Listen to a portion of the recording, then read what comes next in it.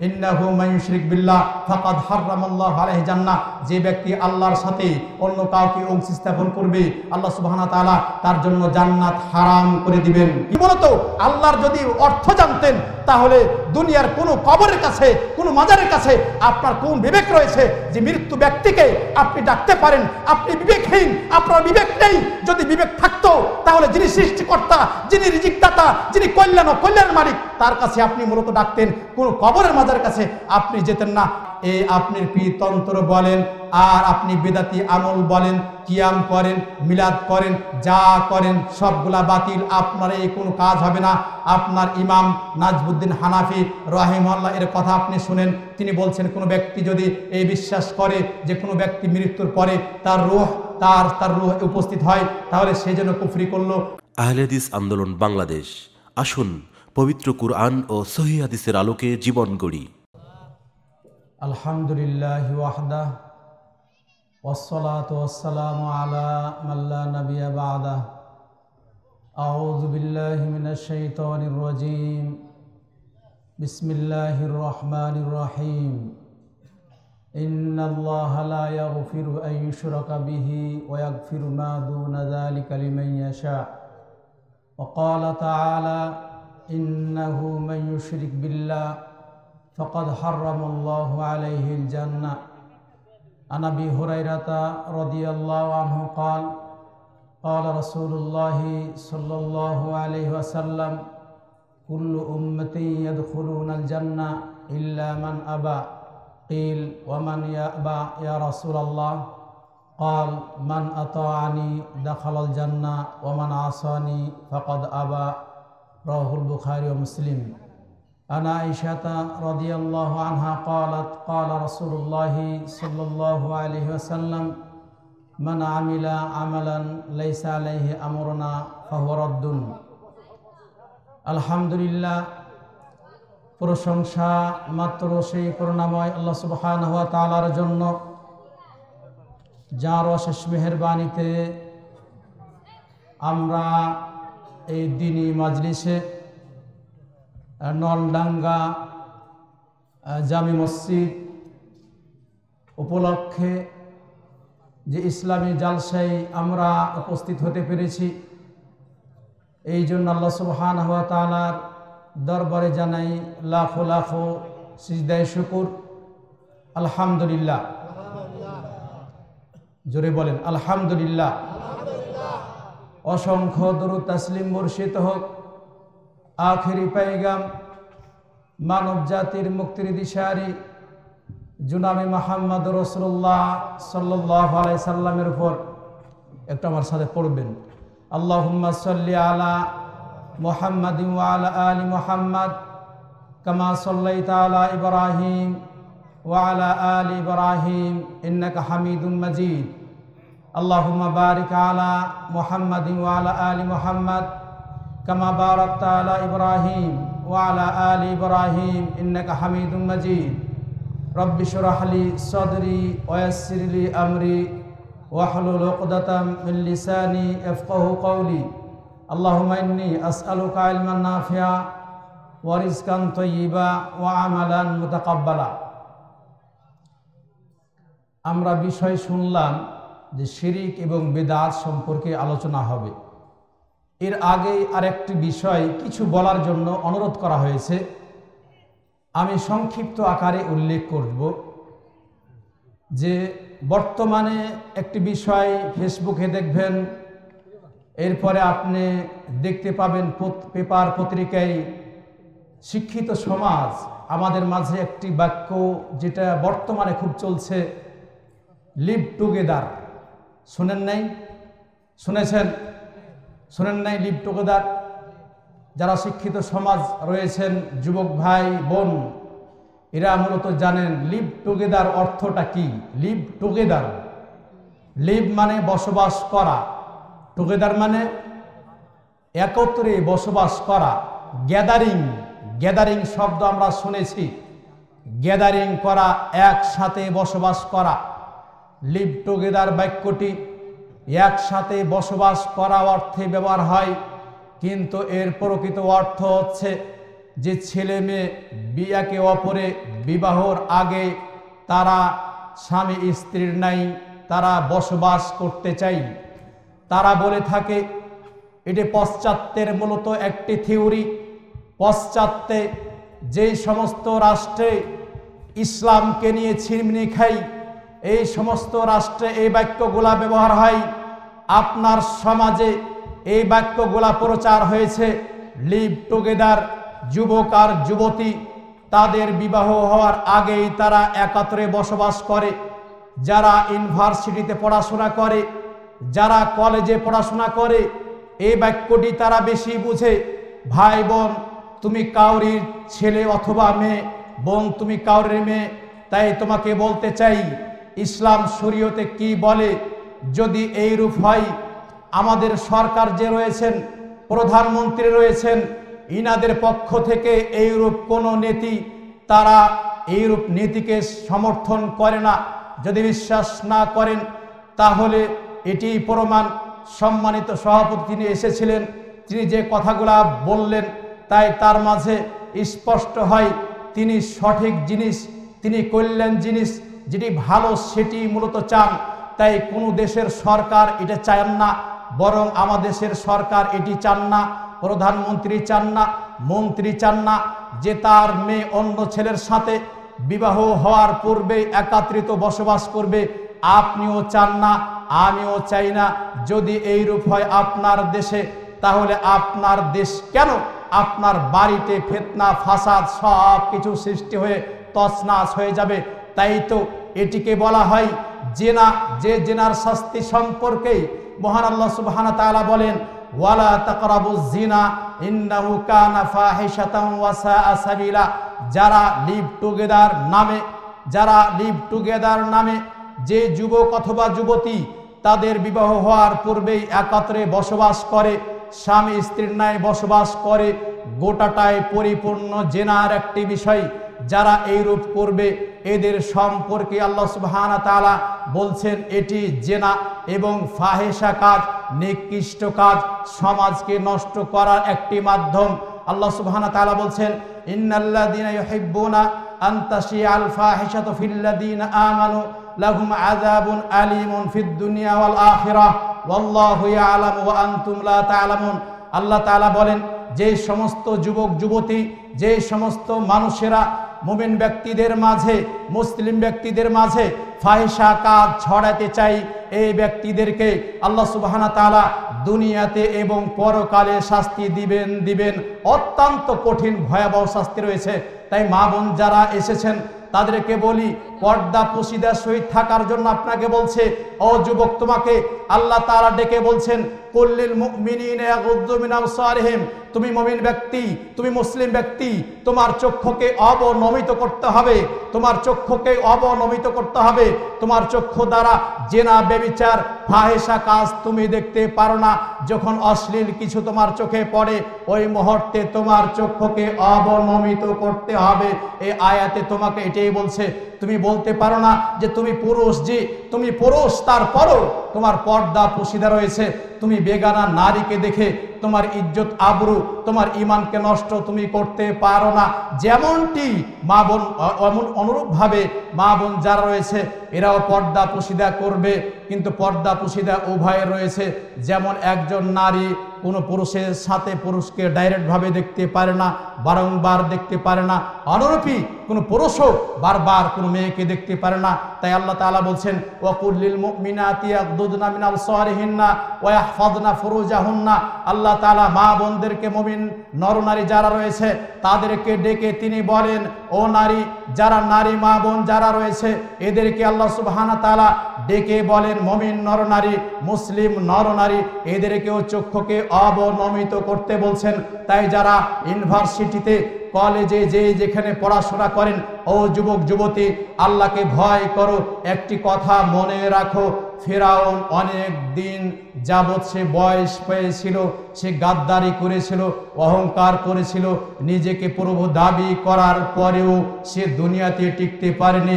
ফিরাউনের কথাটা বারবার তুমি মনে রাখো। তিনি নিজে দাবি করেছিল আনা রাব্বুকুমুল আ'লা, সে নিজে দাবি করেছিল যে আমি বড় প্রতিপালক। তারপরে এই দাবি দাওয়াতে যখন সে চেয়েছিল মূসা এবং তার সম্প্রদায়কে মেরে হত্যা করে শেষ করে দিবে, এই মুহূর্তে যখন মূসা আর তার সম্প্রদায়কে ধাওয়া করার জন্য তার পিছা ধরেছিল, এই মুহূর্তে পিছন দিকে ধাওয়া করার জন্য যখন এই ফেরাউন তার সম্প্রদায়কে নিয়ে ছুটে যাচ্ছিল, এই মুহূর্তে যখন মূসা তার সম্প্রদায়কে নিয়ে নদী পার হতে যাবেন, নদীর সমুদ্র পার হতে যাবেন, তিনি দেখছেন যে নদীতে সমুদ্রে অনেক পানি রয়েছে। আল্লাহর পক্ষ থেকে আসলো আল্লাহর পক্ষ থেকে ওহী আসলো, হে মূসা তুমি ভয় করছো কেন? তোমার কাছে লাঠি দেওয়া হয়েছে, এই লাঠিটা এখানে মারলেই রাস্তা হয়ে যাবে। এই রাস্তা ধরে মূসা এবং তার সম্প্রদায় পার হয়ে যাচ্ছে। যখন মূসা তার সম্প্রদায়কে নিয়ে মাঝ সমুদ্রে গেছেন, এই মুহূর্তে ফেরাউন এসেছে। ফেরাউন এখন বলছে ধাওয়া করতে পারবে, তার ধাওয়া করা মুহূর্ত রয়েছে যে ফেরাউন আর তার সম্প্রদায় মূসা এবং তার সম্প্রদায়কে ধরবে। এই মুহূর্তে যেমন সে ঝাঁপিয়ে পড়েছে মাঝপথে, সমুদ্রের মাঝপথে যখন গেছে, তখন আল্লাহর পক্ষ থেকে এসেছে ওহী যে ফেরাউনকে তিনি পাকড়াও করেছেন। ওই সময়তে ফেরাউন বলছে যে বনী ইসরাইলের প্রতিপালকের প্রতি আমি ঈমান আনলাম। আল্লাহ তাআলা বলছেন আল-আন কদ আসাইতা ক্বাবলু ওয়া কুনতা মিনাল মুফসিদিন, হে ফেরাউন এখন ঈমানের দাবি করে এখন মুসলমান হতে চেয়ে কোনো ফায়দা হবে না, এখন মৃত্যুর মুহূর্ত। এই জন্য আপনারা জানেন মানুষের যখন মুমূর্ষ অবস্থা হয়, মানুষ যখন মারা যাবে, তার মানে মৃত্যুর আগা মুহূর্ত পর্যন্ত আপনার তাওবার দ্বার খোলা। যখন আপনি মুমূর্ষ হয়ে যাবেন, এই মুহূর্তে যদি আপনি বলেন যে এখন তাওবা করছি, তাওবা কবুল হবে না। এই ফেরাউন নিজেকে প্রভু দাবি করে বাঁচতে পারে নাই, পেরেছে নাকি? যদি তাই নাই হয় তাহলে আপনার জীবন আমার জীবন, এই মর্মে আল্লাহ রাসূল সাল্লাল্লাহু আলাইহি সাল্লাম বলছেন মানুষকে 60 থেকে 70 বছর বয়স দেওয়া হয়েছে। আপনার অহংকার কিসের? অহংকার কিছু নেই, হঠাৎ করে পড়ে গেছেন, পাটা নষ্ট হয়ে গেছে, আপনি আর চলতে পারেন না, অনেক অহংকার ছিল। তাই সারা বিশ্বে যে দায়িত্বে আছে, দায়িত্ব যদি পালন না করে তার অহংকার দেখায়, দাম্ভিক্য দেখায়। আপনারা জানেন ফেরাউন যেমন অনেক বড় নেতা ছিল, অনুরূপী কারণ অনেক বড় নেতা ছিল, হামান অনেক বড় নেতা ছিল। এরা নিজে অহংকার করেছিল, আল্লাহকে মানে নাই। যারা এই বিশ্বে এখনো বর্তমানে যারা আল্লাহকে মানতে চায় না, তাদেরও কিন্তু একই পথ রয়েছে। আপনার যে 3.5 হাত মাটি রয়েছে, আমারও তাই রয়েছে। উনি যদি হতে পারে 24 তলা বিল্ডিং, 100 তলা বিল্ডিংয়ে বসবাস করতে পারে, কিন্তু একই মুহূর্তে আপনার ওই মাটি আপনার জন্য যেটা আছে, আমার জন্য সেটা আছে। আমি বলতে চেয়েছিলাম লিভ টুগেদার বাক্যটি, তাই আপনাকে বলতে চেয়েছিলাম আপনার পরিবারকে আপনি ঠিক করার জন্য আপনি যথেষ্ট। আপনি যদি আপনার পরিবারকে ঠিক না করতে পারেন তাহলে আপনি পুরুষ নামে কলঙ্ক। আল্লাহ সুবহানাহু ওয়া তাআলা বলছেন ইয়া আইয়ুহাল্লাযীনা আমানু কু আনফুসাকুম ওয়া আহলিকুম নারা, হে ঈমানদারগণ তুমি নিজেকে বাঁচাও, তোমার নিজেকে এবং তোমার পরিবারকে বাঁচাও ওই অগ্নি হতে যার ইন্ধন হবে মানুষ এবং পাথর। যদি আপনি নিজেকে না বাঁচাতে পারেন, জাহান্নামের অগ্নি থেকে না বাঁচাতে পারেন, পরিবারকে না বাঁচাতে পারেন, তাহলে আপনার জন্য কবরের শাস্তি অবধারিত।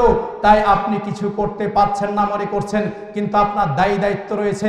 দুনিয়ার কাউরে কিছু না করতে পারলে আপনার দায়িত্ব রয়েছে পরিবারের প্রতি। আপনার স্ত্রীকে যদি আপনি কন্ট্রোল করতে না পারেন তাহলে আপনি আসলে পুরুষ না। আপনার মেয়েকে কন্ট্রোল করতে যদি না পারেন আপনি পুরুষ মানুষ না। আপনার ছেলেকে কন্ট্রোল করতে না পারলে আপনি পুরুষ মানুষ না। জি, আপনাকে করতে হবে। আপনার ছেলে রয়েছে, আপনার মেয়ে রয়েছে, আপনার স্ত্রী রয়েছে, এদের জন্য দোয়া আপনি করেন, এদের জন্য কল্যাণ চান, এদেরকে আদর্শ বানান। যদি রাসূল সাল্লাল্লাহু আলাইহি সাল্লামের আদর্শ আপনার জীবনে বাস্তবায়ন হয় তাহলে এই মূলত মা বোনদের ইজ্জত আবরুকে হেফাজত করা যায়। তাদেরকে পরকালীন কথা বলেন, ওয়াজ নসিহত করেন। আবু হুরায়রা বলছেন রাসূলুল্লাহ সাল্লাল্লাহু আলাইহি সাল্লাম বলেন ইস্তাউসু বিন-নিসাই খায়রা, মেয়েদেরকে তুমি উত্তম উপদেশ দাও, শুধু ডান্ডা আর মায়ের দ্বারাতে নয়। মা বোনদের জন্য আপনাকে দোয়া করতে হবে। আপনি স্বামী হয়ে আপনার স্ত্রীর জন্য কয়দিন দোয়া করেছেন? আপনি বলেন তো, আল্লাহর কসম করে বলেন তো, কয়দিন আপনার স্ত্রীর জন্য দোয়া করেছেন? রাত্রে কয়দিন আপনি উঠেছেন? কয়দিন তাহাজ্জুদের সালাত পড়েছেন? কয়দিন 5 ওয়াক্ত সালাত ঠিকভাবে আদায় করেছেন? সালাত পড়ার পরে 5 ওয়াক্ত সালাত পড়লেন, রাত্রে কয়দিন উঠে আপনার স্ত্রীর জন্য খাস করে দোয়া করেছেন যে আল্লাহ আমার স্ত্রীকে পাক পবিত্র করো, তাকে পুত পবিত্র করো, সে যেন আমার কথা শুনে, সে যেন কোরআন হাদিস মানে, সে যেন পর্দা পুশিদা করে? আপনি কয়দিন দোয়া করেছেন বলেন তো? আপনি মা বোন, তোমাকে বলতে চাই, তোমার স্বামী ভালো নাই, কিন্তু তোমার এই দাবিতে তুমি মিথ্যাবাদী। কারণ তুমি কয়দিন তোমার স্বামীর জন্য দোয়া করেছো? তুমি কোনোদিনই দোয়া করনি তোমার স্ত্রীর জন্য, যেমন স্বামীর জন্য দোয়া করো নাই, তোমার সন্তানের জন্য দোয়া করো না, তোমার মেয়ের জন্য দোয়া করো না। মা, তোমাকে বলতে চাই, তোমার মেয়ে যে বাড়ি থেকে বের হয়ে যাচ্ছে, কয়দিন তুমি বলেছো যে মা পর্দার সহিত বাড়ি থেকে বের হতে হবে, পর্দা ছাড়া বাড়ি থেকে বের হওয়া যাবে না? এইভাবে কয়দিন তোমার মেয়েকে বলেছো? আপনি আল্লাহকে সাক্ষী করে বলেন তো, কয়দিন আপনার মেয়ের আপনি খোঁজ নিয়েছেন? আপনার মেয়েকে তো রেখেছেন ইউনিভার্সিটিতে, রেখেছেন কলেজে, রেখেছেন পড়তে পাঠিয়ে দিচ্ছেন, কার সাথে কথা বলছে, কোথায় কথা বলছে, আপনি তো একবার খোঁজ নেননি। তাই আল্লাহ রাসূল সাল্লাল্লাহু আলাইহি সাল্লাম বলছেন, ওয়া কুল্লুকুম রাঈন ওয়া কুল্লুকুম মাসউলুন আন রাঈয়াতিহি। প্রত্যেক ব্যক্তি এ সম্পর্কে জিজ্ঞাসিত হবেন, আপনি কি করেছেন? ইবাদত বন্দেগী করেছেন, পরিবারকে কন্ট্রোল করেছেন, আপনার স্ত্রী পরিবারকে কন্ট্রোল করেছেন কি করেন নাই, এই মর্মে আপনাকে জিজ্ঞেস করা হবে। তাই পর্দা পুশিদা করাই লাগবে। লিভ টুগেদার নাই, জিনা ব্যভিচার ত্যাগ করেন, জিনা ব্যভিচার থেকে দূরে থাকেন, তাহলে আপনার কল্যাণ হবে। ইবনে মাসউদ তিনি বলছেন, রাসূলুল্লাহ সাল্লাল্লাহু আলাইহি সাল্লাম বলছেন, যুবক আর যুবতীকে ডেকে বলছেন, ইয়া মাশারাশ শাবাব মান ইসতাতা মিনকুম আল বা ফালিয়াতাযাওয়াজ। তিনি বলছেন, হে যুবক যুবতী, যাদের সামর্থ্য রয়েছে তাদেরকে বিবাহ করার জন্য বলছেন। আপনার মেয়ের বয়স হয়েছে, উত্তম পাত্র পেলে, ভালো পাত্র পেলে সেখানে আপনি বিবাহ দিয়ে দেন। কিন্তু আপনার মেয়ের বয়স হয়েছে আর আপনি ইউনিভার্সিটিতে রেখেছেন, কলেজে রেখেছেন, হোস্টেলে রেখেছেন, আপনি মনে করছেন সরকারি চাকরি করবে, আপনি অনেক কিছুই মনে করছেন, আর আপনার মেয়ের জীবনটা নষ্ট হয়ে যাচ্ছে। এই যদি হয় তাহলে আল্লাহ সুবহানাহু ওয়া তাআলা আপনাকেও ছেড়ে দিবেন না। তাই মা বোন যারা এসেছেন তাদেরকে বলি, দুনিয়া ক্ষণস্থায়ী, যুবক ভাই দুনিয়া ক্ষণস্থায়ী, জীবনকে নষ্ট করো না, মৃত্যুবরণ করতে হবে। যদি ভালো না হও তাহলে কিন্তু কিয়ামতের দিন ধরা খেতে হবে। তাই বিবাহ করার যদি তোমার সামর্থ্য থাকে তাহলে বিবাহ করো, তোমার জন্য কল্যাণ হবে।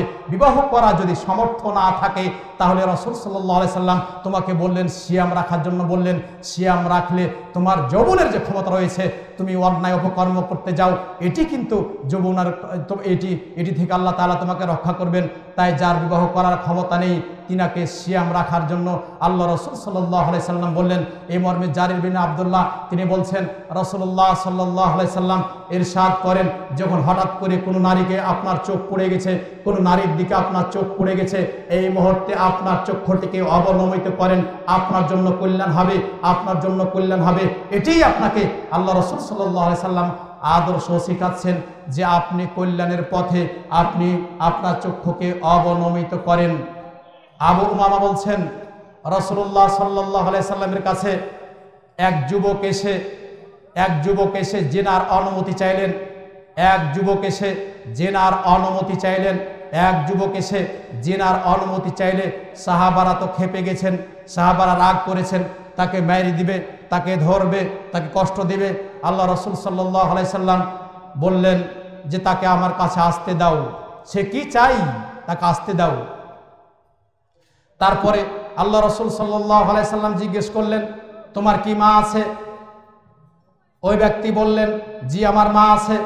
আল্লাহ রাসূল সাল্লাল্লাহু আলাইহি সাল্লাম বললেন, তুমি কি চাও তোমার মায়ের সাথে অন্য কেউ জিনা করুক? ওই ব্যক্তি বলল, আল্লাহর কসম, আমি কোনোদিন চাই না যে আমার মায়ের সাথে অন্য কেউ জিনা করুক। রাসূল সাল্লাল্লাহু আলাইহি সাল্লাম বললেন, অন্যরাও চাই না যে সে তার মায়ের সাথে জিনা করুক, তুমি যে তার মায়ের সাথে জিনা করবে এটি অন্যরাও চাই না। এই ব্যক্তিকে আল্লাহ রাসূল সাল্লাল্লাহু আলাইহি সাল্লাম জিজ্ঞেস করলেন, তোমার কি খালা আছে? তিনি বললেন, জি আছে। তোমার ফুফি আছে? জি আছে। তোমার মেয়ে আছে? জি আছে। তোমার স্ত্রী আছে? জি আছে। তুমি কি চাও এদের সাথে অন্য কেউ জিনা করবে? বললেন, না আল্লাহর কসম আমি এটি চাই না। তারপরে রাসূল সাল্লাল্লাহু আলাইহি সাল্লাম বললেন, যেমন তুমি অপছন্দ করো যে তোমার সাথে অন্য, তোমার মায়ের সাথে, তোমার স্ত্রীর সাথে, তোমার বোনের সাথে জিনা করলে তুমি অপছন্দ করো, অন্যরা তাই অপছন্দ করে। তা আল্লাহ রাসূল সাল্লাল্লাহু আলাইহি সাল্লাম দোয়া করে দিলেন, আল্লাহুম্মা আহসিন, আল্লাহুম্মা তাহির কলবা, ওয়াহসিন ফারজা ওয়াগফির যামবা। আল্লাহ রাসূল সাল্লাল্লাহু আলাইহি সাল্লাম এই ব্যক্তির জন্য দোয়া করে দিলেন, হে আল্লাহ তাআলা তাকে ক্ষমা করে দাও, হে আল্লাহ তাআলা তার অন্তরকে পবিত্র করে দাও, হে আল্লাহ তাআলা তার ইজ্জত আবরুকে হেফাজত করো এবং তার পাপগুলা ক্ষমা করে দাও। এই হাদিস থেকে ওলামাগণ বলছেন, আপনার মেয়ে রয়েছে, আপনার মেয়েকে বলেন, আম্মু গো তুমি যে অন্যায় কাজটি করছো এটি কি ভালো হচ্ছে? তোমার বাবা সম্মানিত ব্যক্তি একজন, সমাজে তোমার বাবাকে চিনে, সবাই ভালোবাসে, তুমি যদি এই কাজে যাও, অন্যায় কাজে যাও, আমার মুখ কি করে থাকবে? তুমি যদি অন্য ছেলের সাথে বাড়িয়ে চলে যাও তাহলে আমার মুখ থাকবে না। আপনার মেয়েকে ভালো করে বুঝান, আম্মু বলে ডাকেন, আপনার ছেলেকে আব্বু বলে ডাকেন, তার জন্য দোয়া করেন, আপনার জন্য কল্যাণ হবে। আমি পর্দা সম্পর্কে এখান থেকে আমি শেষ করে শিরক বিদআত সম্পর্কে আমি কথা বলবো ইনশাআল্লাহ। আশা করি যে আপনারা একটু শুনে যাবেন, না শুনে যাবেন না। আপনাদের এলাকায় আমি নতুন মানুষ, আশা করি কথা শুনে আশা করি যে আপনার ফায়দা হবেই হবে, হতেই হবে। অনেক দূর থেকে কষ্ট করে এসেছি বিধায় আপনাদের সময় যদি আমরা এখানে কথা বলার পরে আবার বাড়ি যেতে পারি, তা আপনাদের এলাকাতে আপনারা এসে একটু সময় দিতে পারবেন না? পারবেন না? পারবেন না? বলেন লিল্লাহি তাকবীর, লিল্লাহি তাকবীর, লিল্লাহি তাকবীর। আমি বলছিলাম পিতামাতার জন্য আপনি দোয়া করবেন, আপনার সন্তান সন্ততির জন্য দোয়া করবেন। শিরকের কথা, শিরক অর্থটা কি? দুইজন ব্যবসা করছেন, আপনি 1 লাখ টাকা দিয়েছেন আর বাপজান 1 লাখ টাকা দিয়েছে, বললেন যে এই ব্যবসা আমরা এই মাল নিয়ে আসবো, তারপর ব্যবসা শুরু করব, যা লাভ হবে অর্ধেক অর্ধেক আপনারা ভাগ করে নেবেন। এটি হলো শরিকানা বলা হয়। শরিকানা বলা হয়। আল্লাহর ইবাদতের ক্ষেত্রে সিজদা কার জন্য? কথা বলবেন আমার সাথে। সিজদা কার জন্য?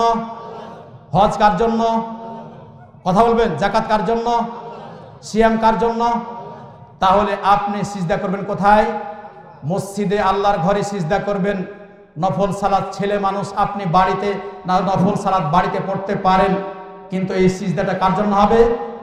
আল্লাহর জন্য হবে। ওয়াজ মাহফিলে কার জন্য এসেছেন? কাকে সন্তুষ্ট করার জন্য?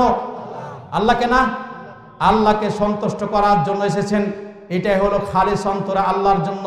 এই ইবাদতটা যদি অন্য নামে হয়ে যায় তাহলে শিরক হয়ে যাবে। তাই সিজদা করতে হয় কাকে? আল্লাহকে।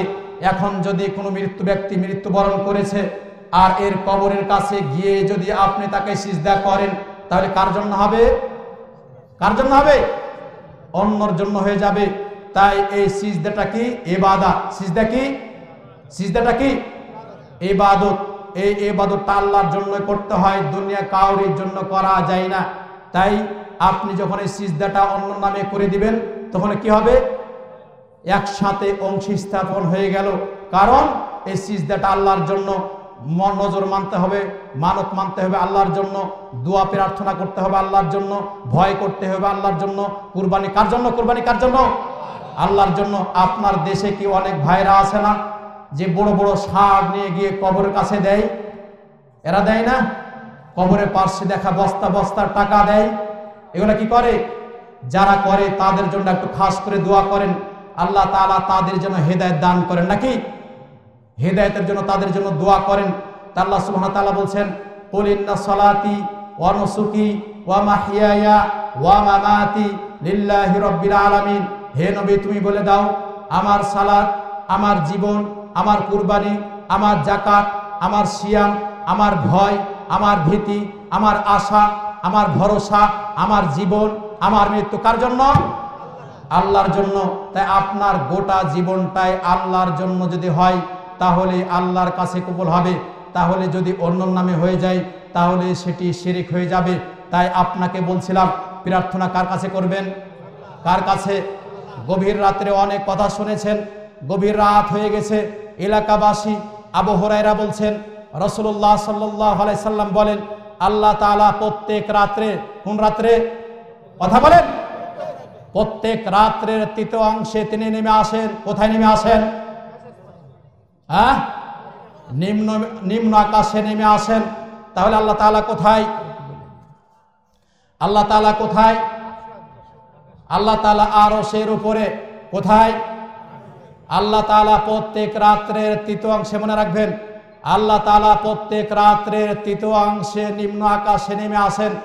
এরপরে কি বলেন? হাদিসটি ভালো করে মনে রাখেন।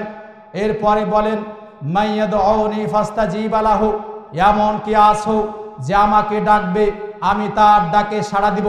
আপনারা কি করেন? কেউ করেন? করেন? করবেন আজকে থেকে। পরকালের কথা স্মরণ হয়? যদি হয়, যদি বিশ্বাস করেন সত্য মাবুদ আল্লাহকে, যদি বিশ্বাস করেন হায়াত মৃত্যুকে, যদি বিশ্বাস করেন কবরে শাস্তি আছে, যদি বিশ্বাস করেন জাহান্নামের শাস্তি আছে, বিশ্বাস করেন জান্নাতকে সত্য হিসাবে গ্রহণ করেন, জাহান্নামকে সত্য হিসাবে গ্রহণ করেন, পরকালকে ভয় করেন, মৃত্যুকে ভয় করেন, মৃত্যু আসবে, আসবেই, অবধারিত, মৃত্যু আসতে বাধ্য, আসবে আপনার জীবন মৃত্যু। বিধায় আপনি প্রত্যেক রাত্রে তৃতীয় অংশে আল্লাহ তাআলাকে আপনি ডাকেন। আল্লাহ তাআলা আপনাকে ডেকে বলেন মাইয়াদউনি ফাস্তাজিবা লাহু, এমন কে আছো যে আমার ডাকে সাড়া দিবে, যে আমাকে ডাকবে আমি তার ডাকে সাড়া দিব। তা আল্লাহ তাআলা বলছেন ওয়া ইযা সাআলাকা ইবাদি আন্নী ফাইন্নী করিব, যে আমার সম্পর্কে জিজ্ঞেস করে, হে নবী বলে দাও, যে তোমাকে আমার সম্পর্কে জিজ্ঞেস করে, আল্লাহ বলছেন যে ব্যক্তি আমার সম্পর্কে জিজ্ঞেস করে তাকে বলে দাও আমি তার নিকটে রয়েছি। যদি সে খালিস অন্তরে আল্লাহর জন্য ডাকতে পারে তাহলেই আমি তার ডাকে সাড়া দিব। এই বাক্য কি বুঝায় বলেন তো? এই বাক্যটা তাওহীদ বুঝায়। আল্লাহর কাছে ডাকবেন না পীর সাহেবের কাছে। সন্তান না হলে কাকে ডাকবেন? রিজিকের অভাব হলে কাকে ডাকবেন? বিপদে পড়লে কাকে ডাকবেন? কুরবানি করবেন কার জন্য? বিপদ আপদ মুসিবতে কাকে ডাকবেন? আল্লাহকে ডাকবেন। তাই ডাইরেক্ট আপনাকে কেউ যদি বলে দুনিয়াতে যার পীর নেই তার পীর হলো শয়তান, তাহলে এই কথা যিনি বলছেন তিনি মূলত শয়তানের অনুসারী। যিনি কথা বলছেন যার পীর নেই তার পীর হলো শয়তান, এই কথাটাই শয়তানের কাজ, কথাটাই গোটাটাই পরিপূর্ণ শয়তানের কথা। এটা কোরআন হাদিসের কথা নয়, বরং আল্লাহ তাআলা বলছেন মাইয়াদউনি ফাস্তাজিবা লাহু, ডাইরেক্ট আল্লাহকে ডাকেন। দুনিয়ার কাউকে আপনাকে বলতে হবে না, আল্লাহ তাআলা আপনাকে বলছেন। এরপরে বলছেন মাইয়াস আলুনি ফাওয়াতি লাহু, এমন কি আছো যে আমাকে আমার কাছে চাইবে আমি তাকে তা দান করব। আল্লাহর কাছে যা চাওয়া পাওয়া আপনার কি আছে?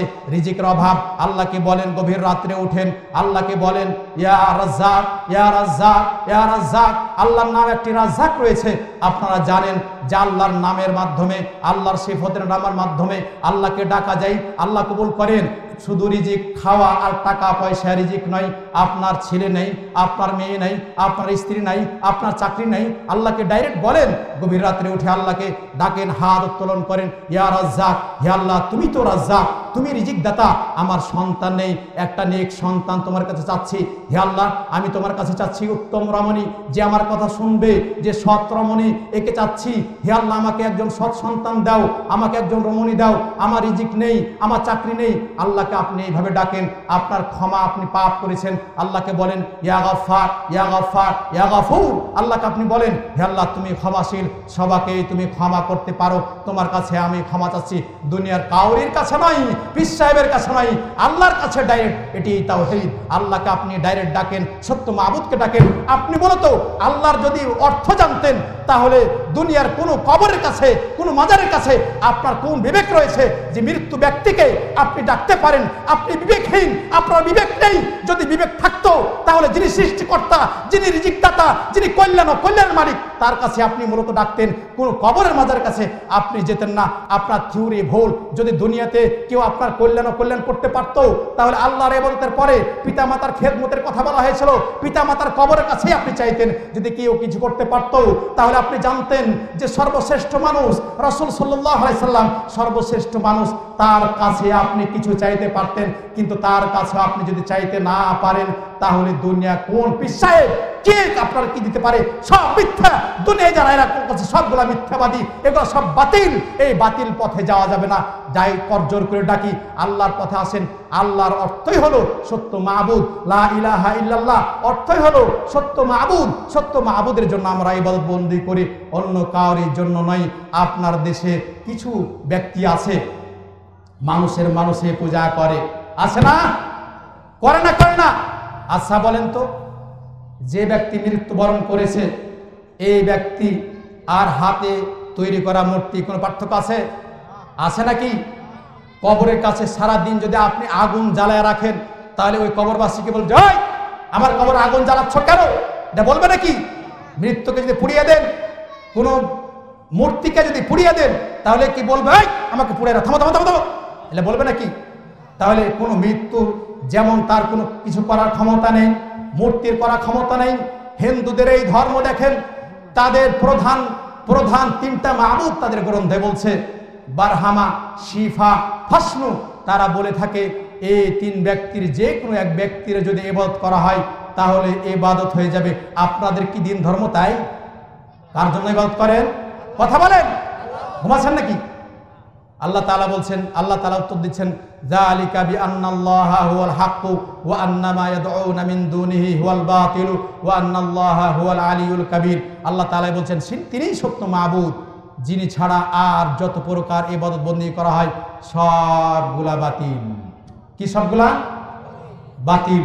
তাই আপনাকে আমি সংক্ষিপ্ত আকারে প্রসরে যা জানতে চাইছিলাম, যা বলতে চাচ্ছি, যে অন্তত আপনি জানেন যে আপনার বাংলাদেশের বুকে, ভারতের বুকে, পাকিস্তানের বুকে যারা কবর কেন্দ্রিক, কবর কাছে ফুল দেই, কবর কাছে টাকা দেই, কবর কাছে প্রার্থনা করে, কবর কাছে খাসি দেই, কবর কাছে মোমবাতি জ্বালাই, যারা সেখানে প্রার্থনা করে সেখানে বরকত নেই, সবগুলা কুসংস্কার এবং এইগুলা সবগুলা শিরকের বিষয়।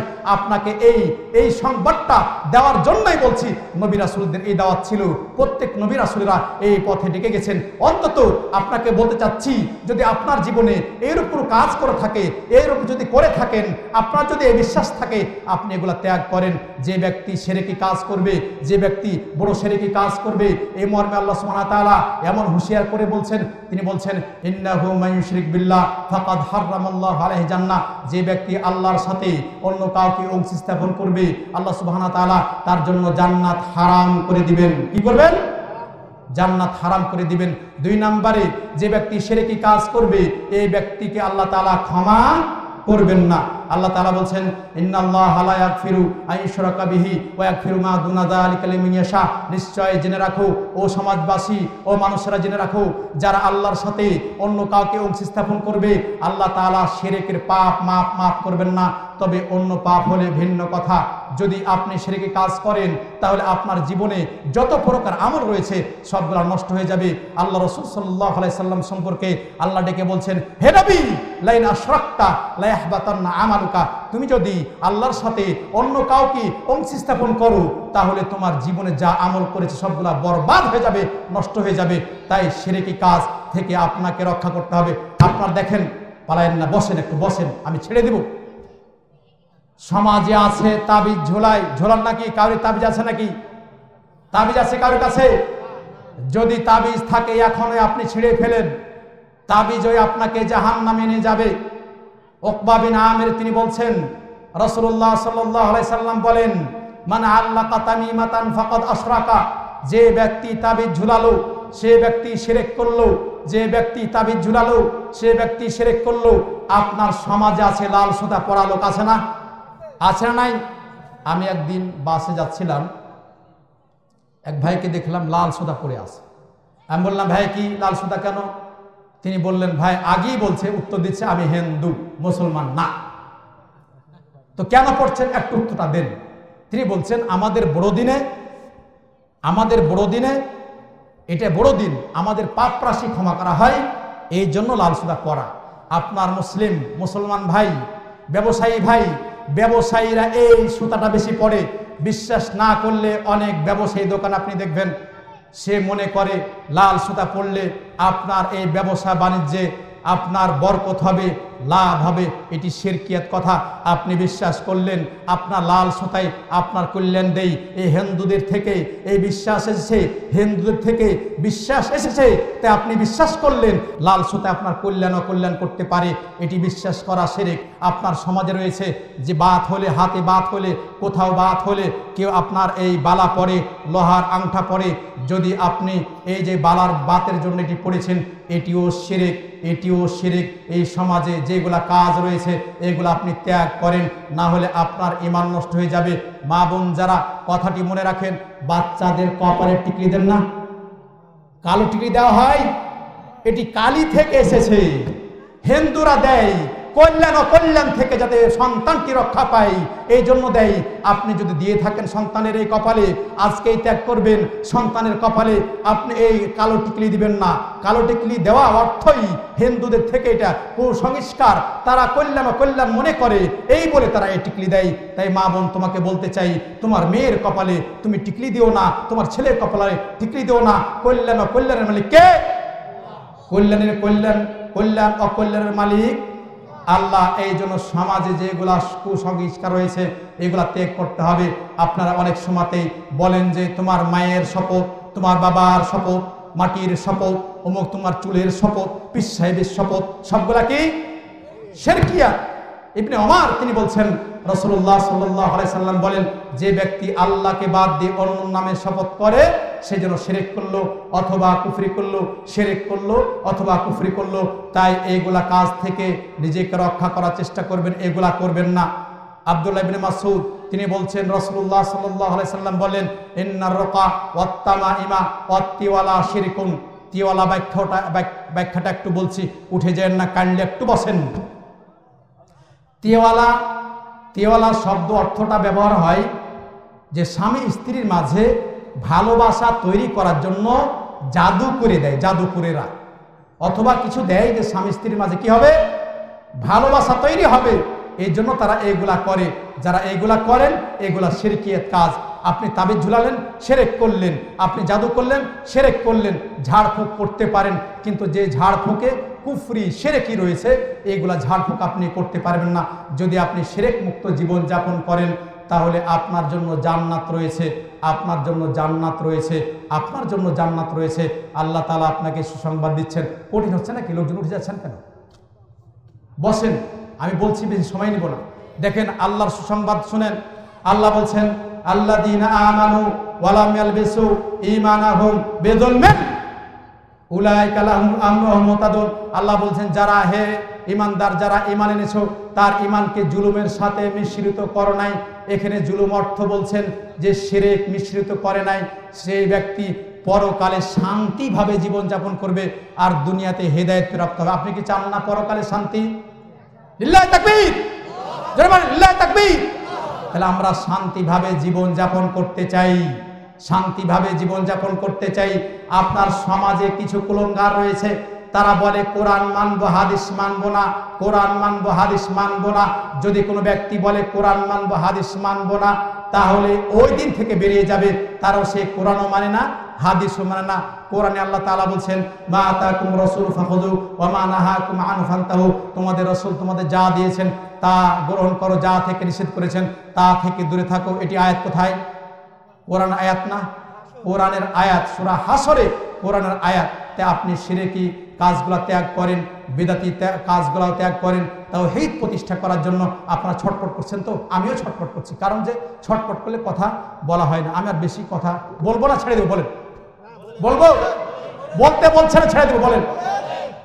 আমি বলছিলাম শিরকের কথা বলছিলাম। আপনাকে জানতে হবে, আপনি এসেছেন এই কথাটি মনে রাখেন। মুসলমান জাতি এই কথাটি কিছু না মনে রাখতে পারলে একটি কথা মনে রাখেন, শিরক আগে না তাওহীদ আগে? বলেন, শিরক আগে না তাওহীদ আগে? তাওহীদ আগে। কি করে মনে রাখেন? হিন্দু, খ্রিস্টান, বৌদ্ধ, অগ্নিপূজক, মুসলমান সবার সন্তান যখন জন্মগ্রহণ করে, কি করে জন্মগ্রহণ করে? মুসলমান হয়ে, তাওহীদ নিয়ে জন্মগ্রহণ করে।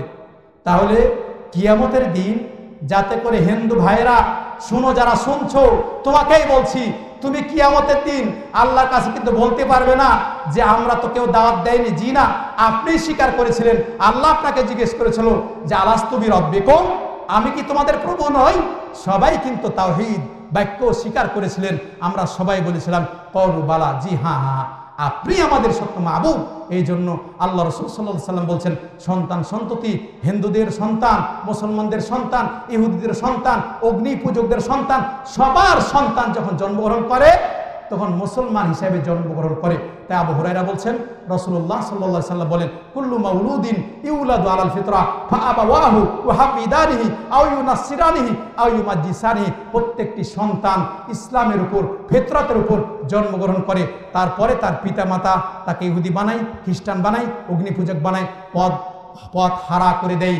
তাই যখন তার জ্ঞান বুদ্ধি হয়, তখন যদি সে সঠিক পথে না থাকে, তাহলে কিয়ামতের দিন সে ধরা খাবে। আর এই বাক্য নিয়ে যে যেতে পারবে যে পরকাল তার কল্যাণ হবে। আপনি দুনিয়াতে এসেছিলেন কি নিয়ে? ইসলাম নিয়ে। আর ইসলাম নিয়ে যেতে পারলে আপনার জন্য কল্যাণ। তাই পবিত্র কোরআন পড়ার জন্য আপনাকে বলছি, পবিত্র কোরআন সূরা ফাতিহা থেকে নিয়ে নাস পর্যন্ত গোটাটাই তাওহীদ, গোটাটাই তাওহীদ আর শিরক আর তাওহীদ নিয়ে কথা। নবী রাসূলেরা এই দাওয়াত নিয়ে এসেছিলেন। আল্লাহ রাসূল সাল্লাল্লাহু আলাইহি সাল্লাম 13টি বছর ধরে মক্কি জীবনে মানুষকে দাওয়াত দিয়েছিলেন। বলেছেন, ইয়া আইয়ুহান নাস কুলু লা ইলাহা ইল্লাল্লাহ তুফলিহু, হে মানুষেরা বলো যে আল্লাহ ছাড়া কোনো সত্য মাবুদ নেই, তাহলে তোমরা সফলকাম হবে। তাই কুফারে কুরাইশ তারা জানতো সত্য মাবুদকে চিনত, তাই তারা আল্লাহকে বিশ্বাস করে নাই। বর্তমান যুগের মুসলমান এরা মূলত মুসলিম দাবি করে, তারপর সত্য মাবুদকে তারা চিনে না। এই জন্য বর্তমানের মুসলমান যারা, অনেক মুসলমান নামধারী, এরা বিপদে পড়লেও পীর সাহেবকে ডাকে, ভালো থাকলেও পীর সাহেবকে ডাকে। কিন্তু কুফারে কুরাইশ এরা যখন বিপদে পড়তো খালেস অন্তরে আল্লাহকে ডাকতো। তাই আপনি যদি মুমিন মুওয়াহিদ মুসলিম হতে চান, তাহলে আল্লাহকেই ডাকেন, দুনিয়ার কেউ নয়। আল্লাহকে আপনার জীবনের কথাবার্তা সবগুলা বলে দেন। মনে রাখেন, শিরক কাজ করলে আপনার জীবনের যা আমল রয়েছে সব আমল বরবাদ। কি হয়? শিরকি কাজ করলে কি হয়? সব আমল বরবাদ হয়ে যায়। এই জন্য কারোর জীবনে যদি এই আমল হয়, তাহলে তাওবা ইস্তেগফার করে আল্লাহর দিকে রুজু হন, আপনার জন্য কল্যাণ হবে। দ্বিতীয় যে পয়েন্টটি আছে বেদাতের কথা, আমি বেদাত সম্পর্কে কিছু কথা বলবো। তাওহীদ শিরক অনেক বিশাল এলাকা, কিন্তু আমি বলতে আর পারছি না, যেহেতু আমাকে বলতে বলছে, এই জন্য সংক্ষিপ্ত আকারে আপনাদের বলতে চাচ্ছি। বেদাত এমন একটা জিনিস, বেদাত করার পরেও সে বেদাতটাকে সে উত্তম মনে করে। এই জন্য এমন একটা আমল রয়েছে যে আমলটা ইবলিস সব থেকে বেশি খুশি হয় এই বেদাতি আমল করলে। যিনি বেদাতি আমল করেন, ইনি কিন্তু এই আমল করার পর আল্লাহর কাছে তাওবা করে না। ও তো জানে যে ভালো নাকি। আচ্ছা বলেন তো, সমাজে যখন বলেন ইয়া নবী সালামু আলাইকা, ইয়া রাসূল সালামু আলাইকা, সালাওয়াতুল্লাহ আলাইকা, আপনার আশপাশে আছে, পড়ে না? পরে কি বলে জানেন? যে নাকি ওই মাজলিসে আল্লাহ রাসূল সাল্লাল্লাহু আলাইহি সাল্লাম উপস্থিত হয়েছেন, এই জন্য একটা চেয়ার সুন্দর করে রেখে দেয় আর বলে রাসূল এসে এখানে বসবেন, সম্মানের জন্য আমরা দাঁড়িয়ে যাই সবাই। আচ্ছা বলেন তো, আল্লাহ রাসূল সাল্লাল্লাহু আলাইহি সাল্লাম মদিনায়, তিনি কবরে শায়িত রয়েছেন, তিনি মৃত্যুবরণ করেছেন। আপনি যদি রমজান মাসে কত যে মিলাদ হয়, প্রত্যেক মিলাদে যদি আল্লাহ রাসূল যান, তাহলে আল্লাহর রাসূল শেষ নবী কয়জন? আচ্ছা আপনার কথা আমি বলি, শেষ নবী কয়জন? তাহলে উনি ওনার দাবিতে উনি মিথ্যুক। যে দাবি করছে যে এই মিলাদে আল্লাহ রাসূল সাল্লাল্লাহু আলাইহি সাল্লাম উপস্থিত হয়, ওনার ওই দাবিতে নিজেই মিথ্যুক। কারণ আল্লাহ রাসূল সাল্লাল্লাহু আলাইহি সাল্লাম মৃত্যুবরণ করেছেন। মুহাম্মদ আবু বকর তিনি বলছেন, মান কানা ইয়াবুদু মুহাম্মাদান ফাইন্না মুহাম্মাদান কদ মাত। যে ব্যক্তি বিশ্বাস করে মুহাম্মাদের, যে ব্যক্তি মুহাম্মাদের ইবাদত করে, সে জেনে রাখো যে মুহাম্মদ মৃত্যুবরণ করেছেন। ওমান কানা ইয়াবুদুল্লাহ ফাইন্নাল্লাহ হাইয়ুন ফিস সামা। আর যে ব্যক্তি আল্লাহ তাআলার ইবাদত করে, সে জেনে রাখো যে আল্লাহ তাআলা চিরঞ্জীব, সত্য মাবুদ, সবার রক্ষণাবেক্ষণশীল। বিদায় সে যেন সত্য মাবুদ আল্লাহর জন্য ইবাদত করে। তাই যারা এই আপনি পীরতন্ত্র বলেন আর আপনি বেদাতি আমল বলেন, কিয়াম করেন, মিলাদ করেন, যা করেন সবগুলা বাতিল। আপনার এই কোনো কাজ হবে না।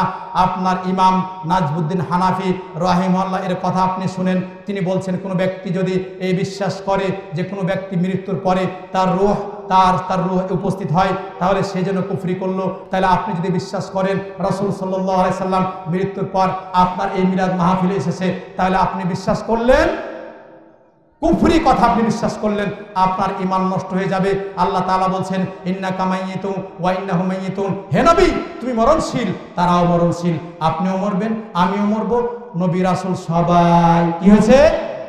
মৃত্যুবরণ করেছেন। মৃত্যুর হাত থেকে কেউ রেহাই পাবে? মালাকুল মাউত তিনি কি বলবেন জানেন?